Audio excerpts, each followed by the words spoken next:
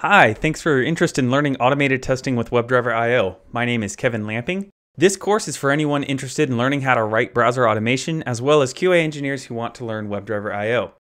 WebdriverIO is a utility framework for writing awesome test automation. It allows you to easily code a series of actions to take on websites through Selenium, a web browser automation tool. It's written in Node.js and gives you the ability to write and run concise, easy to understand test cases. You don't have to be a pro at quality assurance to use it, and you also don't have to be an expert JavaScript developer. A basic knowledge of JavaScript and the command line is all that's required.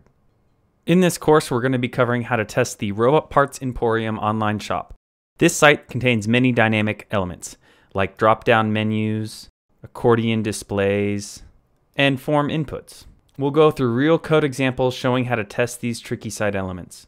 This course is broken up into 12 sections, each focused on an important concept in test automation. We'll talk about the main commands in WebdriverIO, how you can create your own commands and page objects, along with integrations into tools like Selenium Cloud Services and CI/CD systems. By the end, you'll be fully equipped to create test automation that saves you time and gives you confidence that you'll catch bugs before your customer does.